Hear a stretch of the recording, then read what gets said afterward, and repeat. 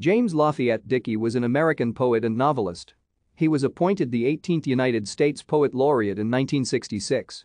He also received the Order of the South Award.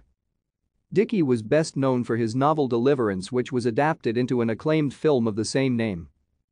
Dickey was born to lawyer Eugene Dickey and Mybelle Swift in Atlanta, Georgia, where he attended North Fulton High School in Atlanta's Buckhead neighborhood.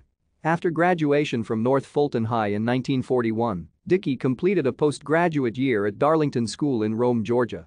Dickey asked to be dismissed from the Darlington rolls in a 1981 letter to the principal, deeming the school the most disgusting combination of cant, hypocrisy, cruelty, class privilege and inanity I have ever since encountered at any human institution. In 1942, he enrolled at Clemson Agricultural College of South Carolina and played on the football team as a tailback. After one semester, he left school to enlist in the Army Air Corps. Thank you for watching. Like and subscribe if you would like to view more of our videos. Have a nice day.